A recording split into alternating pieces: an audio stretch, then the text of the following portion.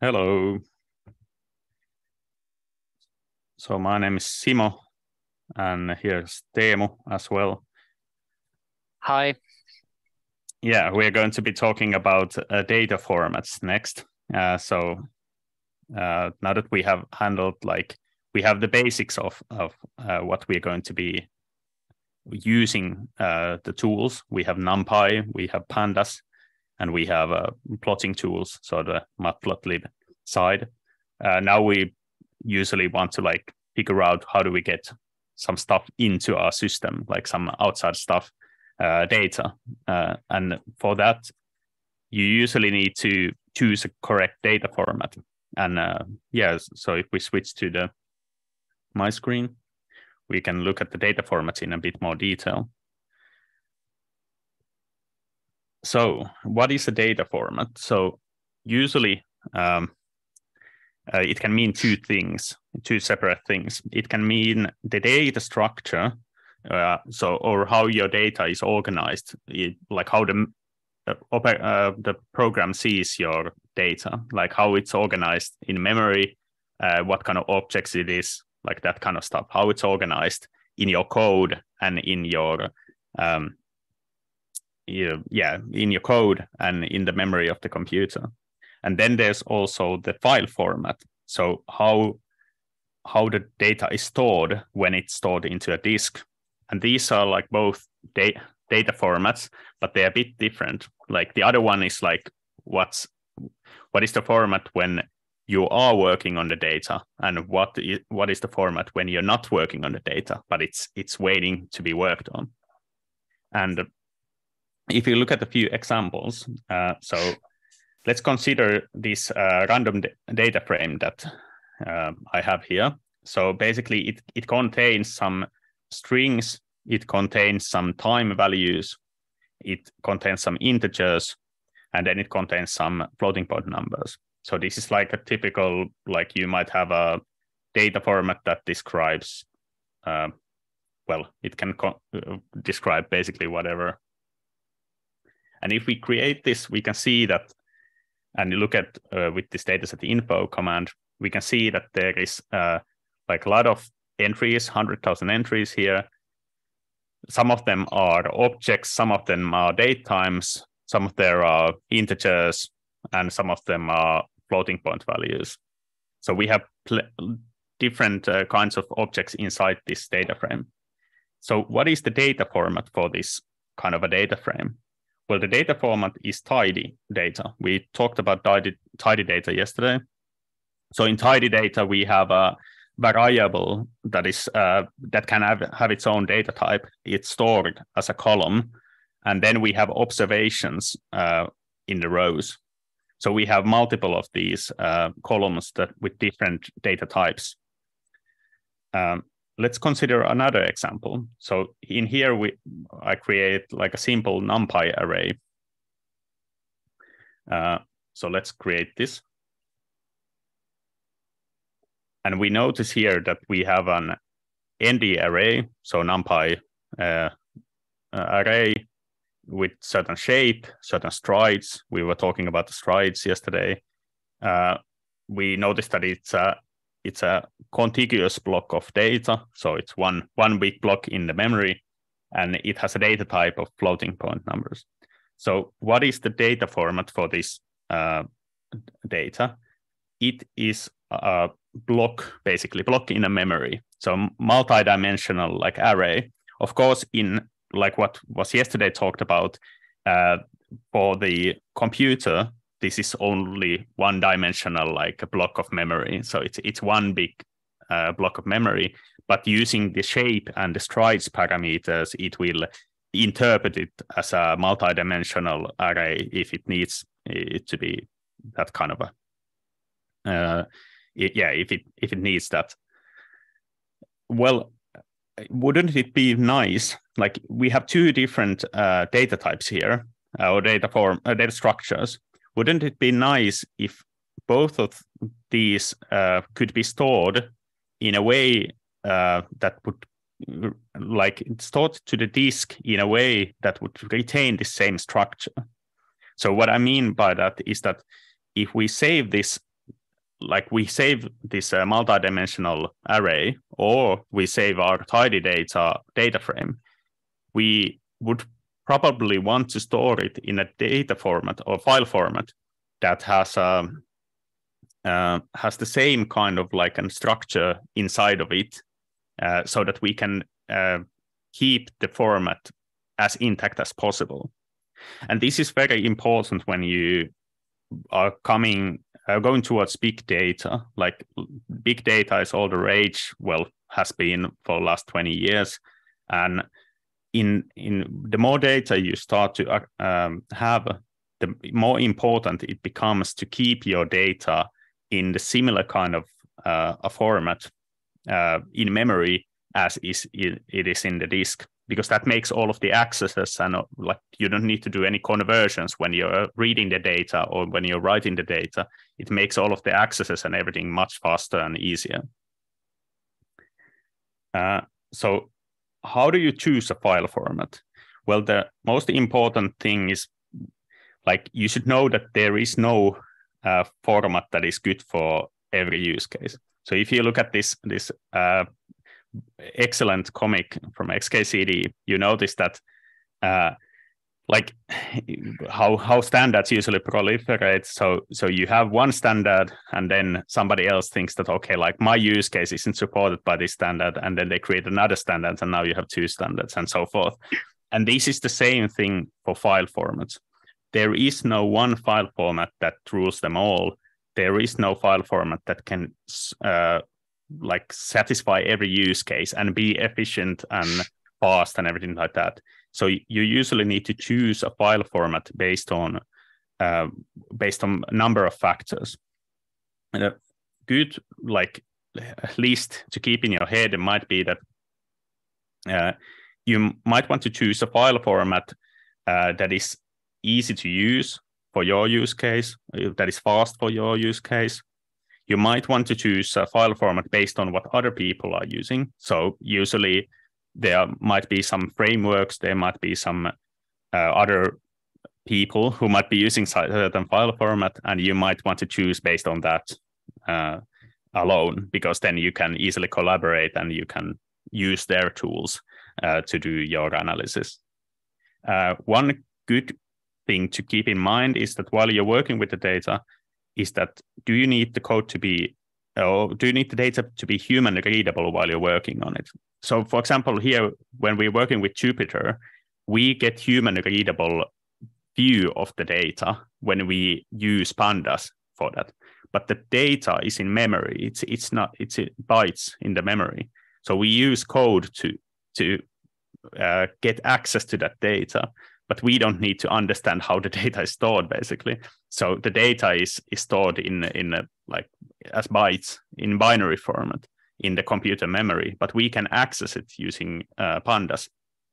And if you don't need to actually look at the file itself, you might not need to store it in a human readable format.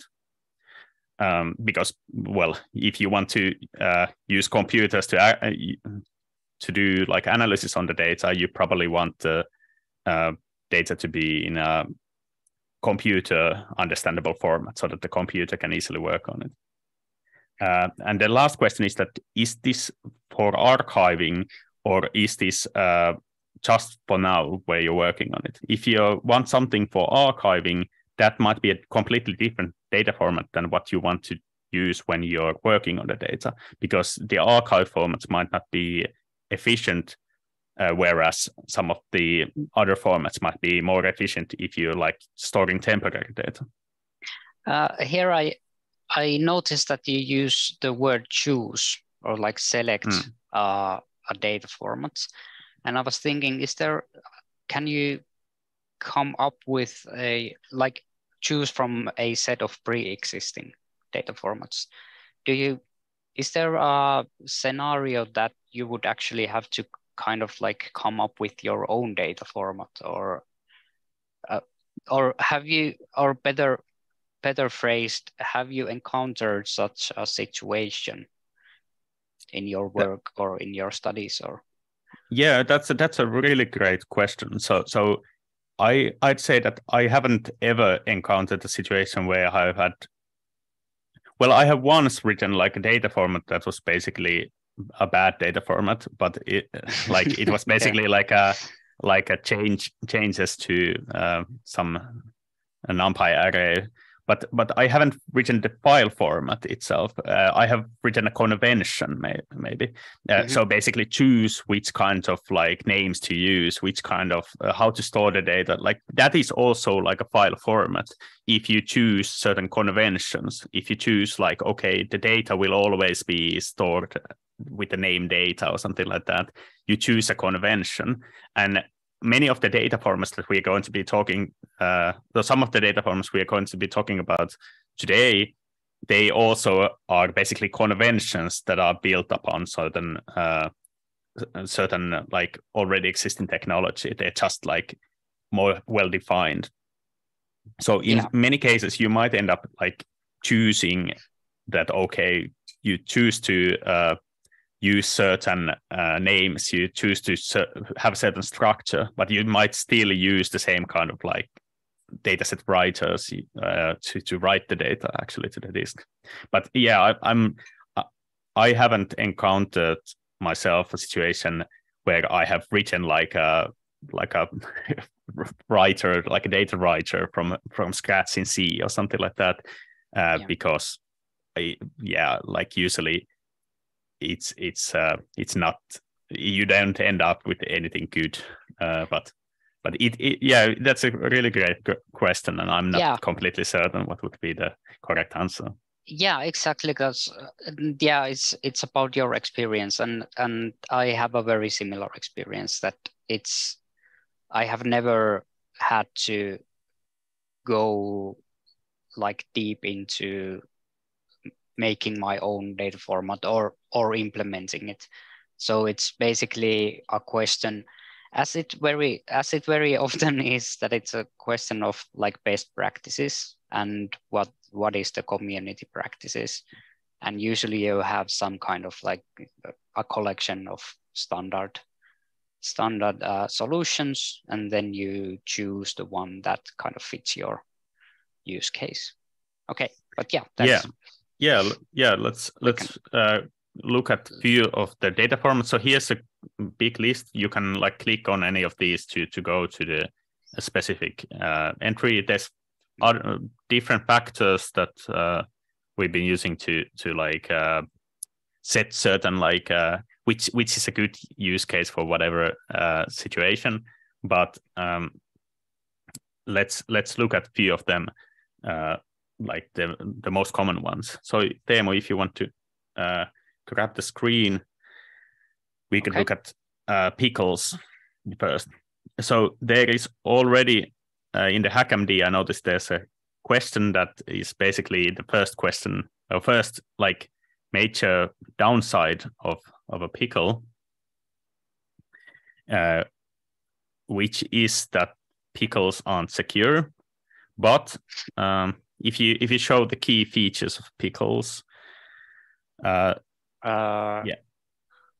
here. Yes, a bit below. There. My scrolling doesn't work very well.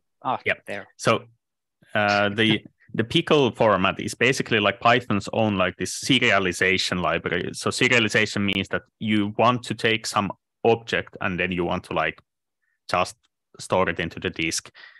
So pickle is a format that Python uses, so you can put arbitrary Python objects into these files. This is very good if you want to like do debugging or something. You want to just see what your object has inside of it. But it has major downsides. The biggest downside is that it's very unsecure because it's an arbitrary Python object, right? Like you could store whatever kind of an object there that when it's loaded, it will like run arbitrary code on your machine. So you should never use it to share anything with anybody, and you shouldn't load pickles from untrusted sources. But if you have like let's say you have a code that crashes and you don't know, you want to store like some sort of like state of variables and certain variables before the code crashes, and have like some sort of like debugging or what is the state of the system. Of course, you could use a debugger, which is preferable. But if you have like, if you're not there, or if you want to like just store my object so that I can continue where I left off, you can use pickles. And yeah, let's try saving some random stuff in a pickle. So if Teemu. Okay, so what I did when you were running your code, I ran it as well. So this is the same code I ran above. Yeah. So now I take this pickle code, right? Yes. So with pickle, you need to use these you need to open the file pointer before you write into it, and then you basically dump the Python object there, and then you can do the same thing to read it. So if you run it, so here is the import, and here is the write operation, and here is the then loading the return. Yes. Okay. So pickles are the one big downside of pickle is that if you like have a huge array that is in your memory and you store it as a pickle, it's basically the same size as the original array, and it when you load it, it will use that huge amount of memory. So if you like do analysis on a big memory system and then transfer the results to your laptop and try to read it as a pickle, you might like run out of memory and do all kinds of stuff. So it's basically like it's easy, but not very. It's not encouraged for like long-term use. But let's try it out. You can try it out yourself. So we have first exercise here of how to use pickle, and let's have like a quick 5-minute exercise. These exercises are very small and very easy to do. Mm-hmm. So I'll take the screen for a second. So if you look at the exercise 1, create some arbitrary Python object, and then you can have a string or a list or whatever, and then pickle it and read the pickled object back and check if that matches the original one. So let's have like 5 minutes on this. So like 12:33. Let's continue. Yep. Yeah.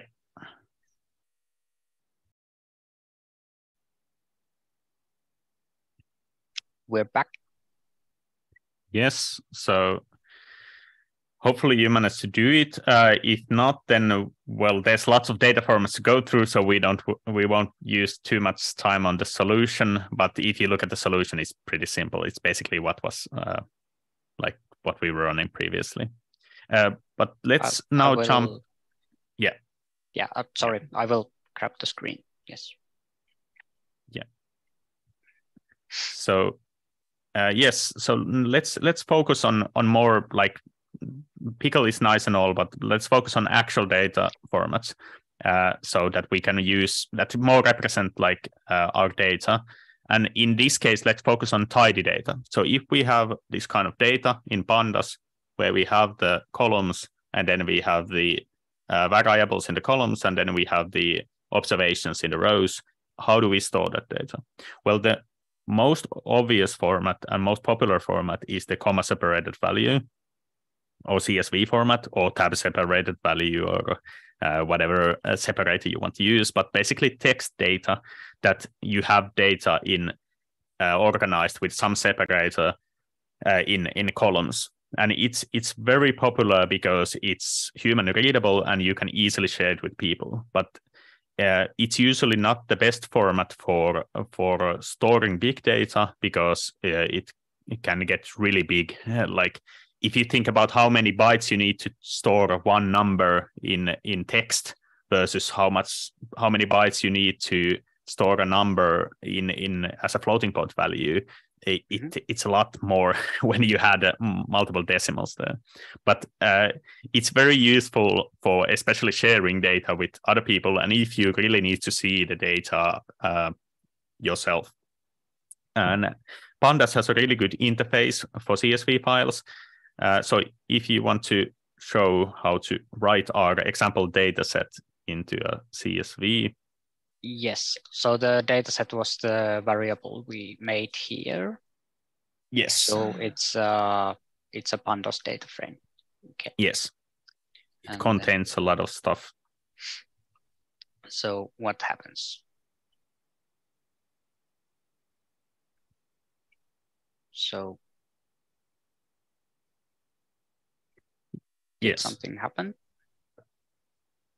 Yeah, it might go to a different folder based on what was your working folder, the current working folder. But anyways, it will store like a CSV file that you can then open up. NumPy has an interface for CSV as well, so you can use this save txt to store NumPy arrays as a CSV. But like I wouldn't recommend it because of the problem with data precision in CSV. So if you want to scroll a bit down to the and open the CSV. Yes, this one. Yes. Scroll, open the warning box there. Oh, you see. Well, we can. Yeah, let's try the NumPy. Okay. So the problem is that basically, if you store numbers as text, like floating point values, if you have double 64-bit floating point values, they have a lot of precision. So you need to add or have a lot of decimals to store like a number. And if you're using CSV, it's very easy to like shorten the stuff up. So this is why I would never like use my own. Like I have written myself like in my time like CSV writers. So basically like just write text as floating point values with like 4 decimal positions of precision. And that can work if you actually know what the errors are in your data and that kind of stuff. If you don't have error like propagation, but especially if you're working with like numerical code and stuff like that, you usually want the intermediate products, like stuff that you have while you're working on the data. You want that to be exact. You want that to be exact. So you want it to be like so if you want to like show Teemu this example, in this example, like if you copy that. What? This one. Yes. If you copy that to the. So in this example, we store like a NumPy square root of 2. We store it as like with a simple Python writer. So we just write it as a floating point value. And then we load it back in from this like manually written CSV. We notice that it's not the same. It's not exactly the same number. So if you try writing this or running this, you notice that there's an error. There's it's not a big error, but you might have this. Yeah, it's an error and it will propagate. So if you like do something with your data and then you store it as a CSV and then you read it back and then you store it as a CSV, you might end up like propagating the error. And in some cases it doesn't matter, but in many cases you don't necessarily want your code to do something you don't. I would think if I was like into physics or something and doing some quantum physics stuff, I would probably like to have no errors, preferably. Yes. And that's why like CSV is usually not the best format when you're like dealing with like some intermediate data. Like you want to. But CSV is a good format for sharing data, and if you need something quick and dirty, it's a very good format for tidy data, especially. But let's go. We're running out of time, so let's go a bit faster and go through a few of the like more important formats that you can use instead of CSV for tidy data. So one example of a format is this feather format.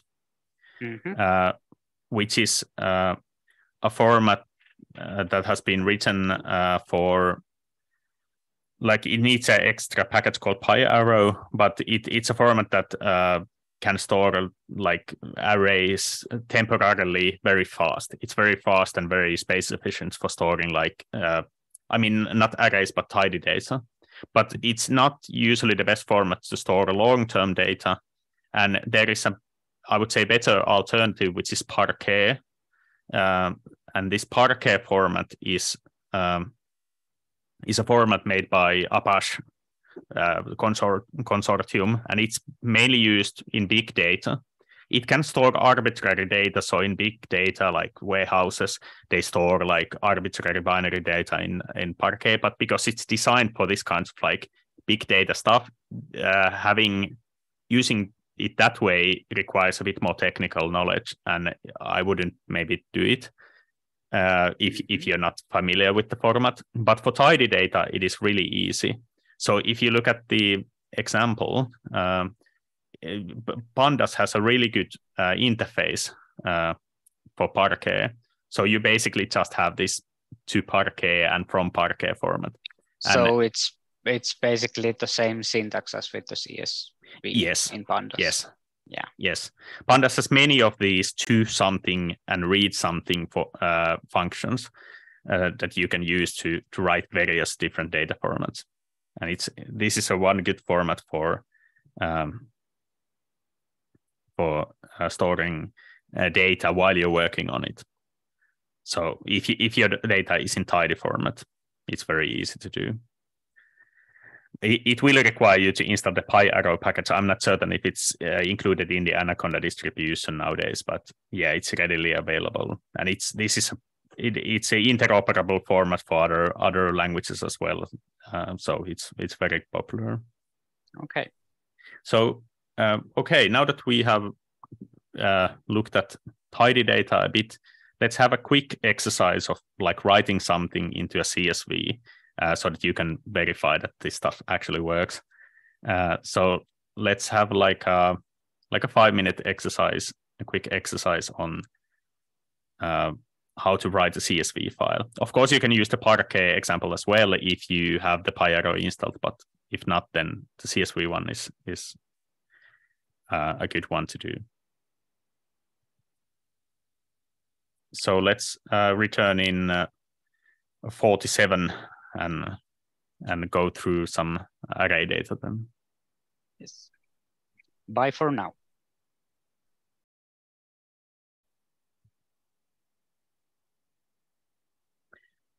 Hello. So hopefully you managed to do the CSV exercise. These exercises are really small and well, you can do them later on because, well, like mentioned at the start of the talk, there's a lot of these data formats and there's no one good one or one excellent one. So like we have to go through many of them, so the exercises cannot reflect all of the available data formats. But you can run them later on if you find a data format that suits you the best. But now that we have talked about tidy data, let's talk quick about array data.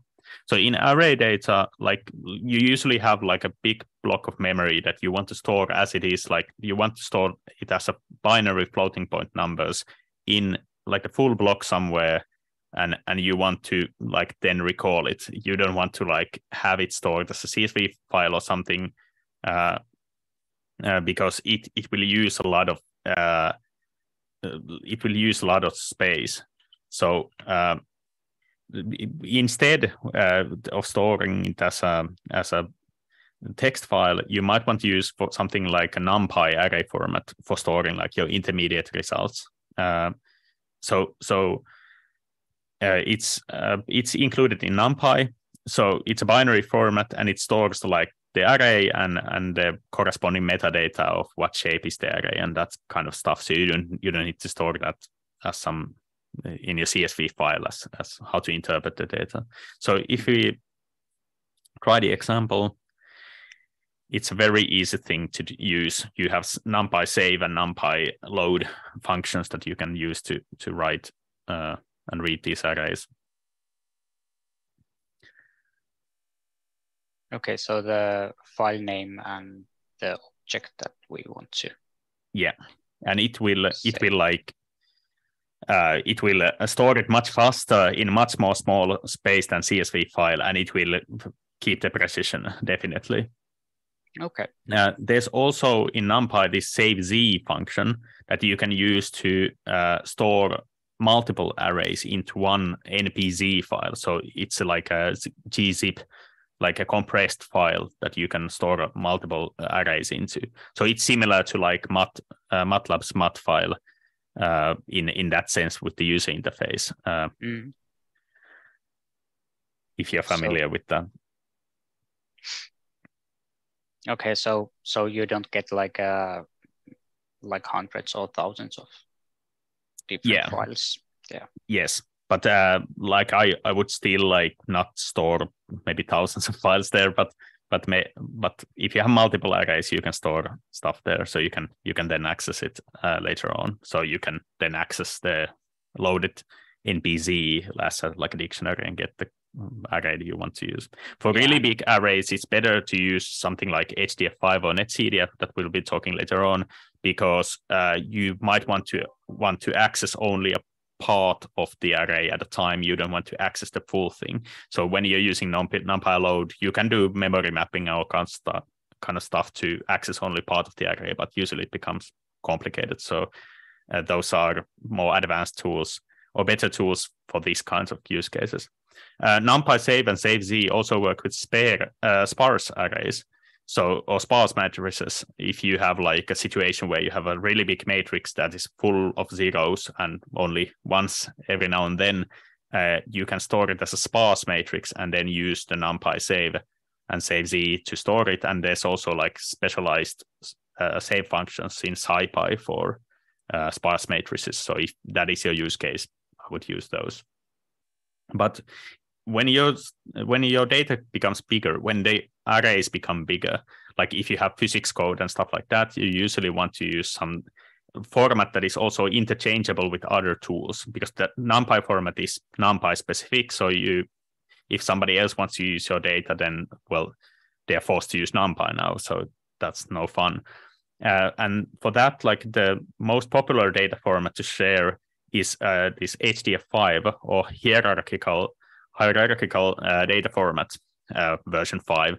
So it stores, like you can store arbitrary data sets inside of it in this kind of like folder type situation. So you can create like these groups inside there and data sets there, and you can put like arbitrary data there, and it has a lot of like complex features because it's been designed for these HPC applications that might run like a huge number of you can create like data sets of terabytes. So and in one file, so you need to have like a format that can support it. But it's not very good. And you said that it's in general, so the receiver of the data is not locked to using NumPy. Yes, it's a general format you can store in various formats the data inside of it, and it's shareable by you can share that format and anybody can read the format. It's not good for random reads though. So if you're doing something that depends on random access, like you want to randomly go through something, it's not very good for that. But it's good when you want to do stuff in big blocks of data. And there's a few Python packages that have good interfaces for that. Then we have netcdf4, which is like HDF5, which is like you have a HDF5 with some sort of, like, how could I say it? You have a structure defined, and it's very often used in physics context where you have like time, space, like if you have atmospheric data or something like that, you have like a time dimension, and then you have a spatial dimensions, like 3D spatial dimensions, like X, Y, and Z coordinates, and like it has this well-defined metadata thing happening inside of it. It's built upon HDF5, but it's like has its own like conventions that are hard coded to the format itself. And it's useful if you are working with like programs that can accept netcdf4. But yeah, but these are special formats, but it's good to be mindful of those. There's a really great package called xarray, which has good interface for netcdf4. But yeah, maybe we leave the exercise. We're running out of time, so maybe we leave the exercise 3 of saving the NumPy array as a home exercise. Okay. This one, you can do it later on. And let's focus on, there's a really great discussion in the HackMD about JSON. So one of the more modern and important data formats nowadays is JSON, because it's basically like, well, how could I say it, like CSV on steroids or something like that. So it's not, it can represent all kinds of stuff in it. It's a human readable format, and it's very popular in like web storing web requests and all kinds of like relational data. Like if you have something that comes from, like you have a customer database and then you have a product database and so like databases and that kind of stuff, where you have stuff that is related to each other. So with what stuff the customer bought and what kind of like who tweeted at who and who what hashtags they were using and that kind of stuff. Like if you have data that is very like has lots of connections to other data, you don't want to like create a tidy data format out of it, because the matrix would become so big and most of it would be empty. Like most of the stuff wouldn't have connections. But if you have stuff that is very connected, JSON is very popular in that. Teemu can probably answer more on this. Yeah, it's JSON is kind of like it's like omnipresent nowadays. So if you're working with data or similar stuff, then you probably encounter JSON every few minutes in some formats. So and like you said, especially with web development, it's all the data is basically transferred in JSON format. So it's very, very, very good to know. Good to know and get familiar. I would recommend. Yeah, and I would also recommend like looking at, like there's been lots of like a big info dump happening here. Like there's lots of different data formats, but I would keep mind open about like what these formats are for, because like even if you're dealing with, let's say you're doing physics and you only deal with big arrays, you still need some way usually to like keep track of what simulations you have done, what analysis you have done, which parameters you have used to do these simulations, and which arrays come from which simulations. Like the old-fashioned way is to like create folders, and the folders have like underscore parameter value underscore and that kind of stuff. I've done it myself, and I'm not ashamed to admit it, but the better way would be to usually have like something in a tidy format, or maybe in a JSON file or something that would contain like these metadata, these kinds of like contain the data and the relations between like what data sets you have, what parameters you have used, and which array data then corresponds to this to these parameters. So you usually, even if you're working with certain data format as like that stores most of the data, in reality, like most of the data is usually what code was you were using to create this data, or what like, so it's some sort of metadata, like what parameters were you using, what arguments were you using, and that kind of stuff you don't want to store as a NumPy array, right? Like that kind of stuff isn't suitable for that format. So usually you need to mix and match all of these formats. So you might have as a backend, like let's say HTF5 files store these big arrays, and then you would have like a JSON or something that would describe what's in the like what analysis you have done and which HDF5 arrays have the data you need. Of course, some formats like Parquet and HDF5 and NetCDF, they allow you to put metadata into the data itself, like right next to the data itself. But in many cases, like you need to mix and match all of these different data formats, so it's good to know about them. Yes. But I think with that, like there's few other data formats mentioned there. There's Excel, which I won't recommend, but if you're doing something like social studies or economics or something, you have a lot of data. It's provided in Excel. Pandas has good interface for that. And then there's lots of like graph formats. So if you have data that can be represented as a graph, you should check what the packages that analyze these graphs, what they recommend using. There's many different formats based on the structure of your graphs. So yeah, you should look on that.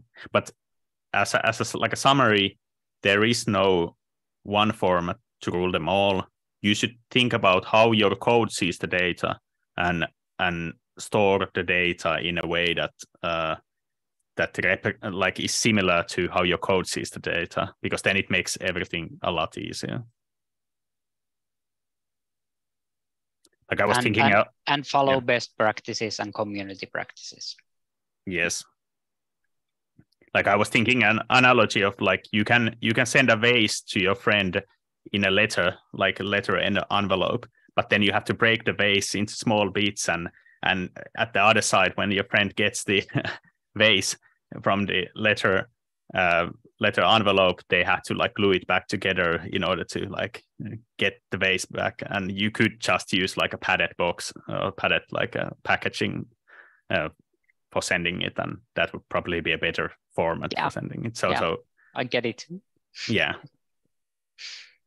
But Richard, do we have I think we're at the end of the day. Yeah, so let's go to the notes. There is feedback already there, so you can let us know what you thought.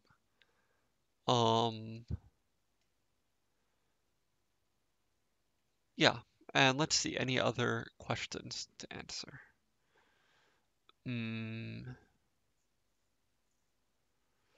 There seems to have been a lot of issues this year with possible version conflicts or something like that, like something in the lesson requires newer versions than software people had installed. It's something we definitely need to look at for next time.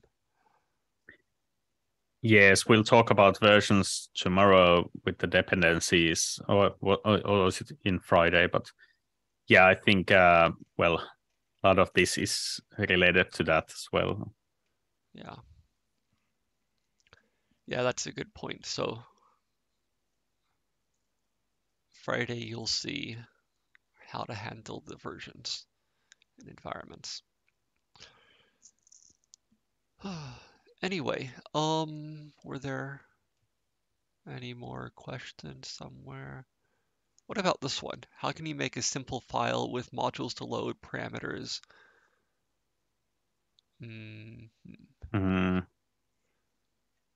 Well,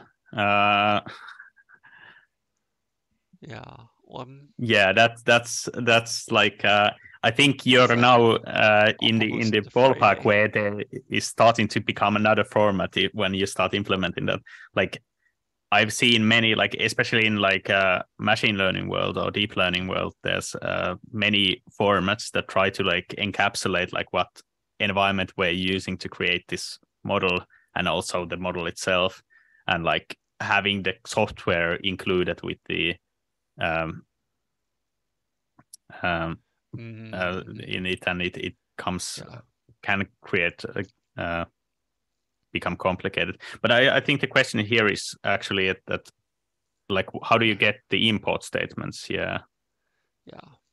Okay, the machine learning is the question. So in those like there's plenty of formats for one.